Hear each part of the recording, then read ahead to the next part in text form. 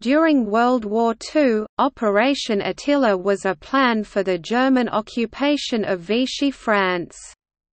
This plan was drawn up in 1940 in case the French rejoined the Allies or in case of an Allied threat to the south of France. An important aspect was the capture of the French Navy.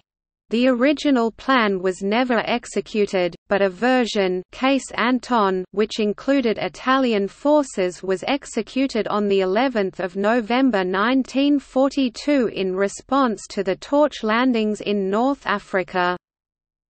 The attempt to capture the French fleet, Operation Lila, failed. Most of the scuttling of the French fleet at Toulon by order of Admiral Jean de Laborde to prevent its capture.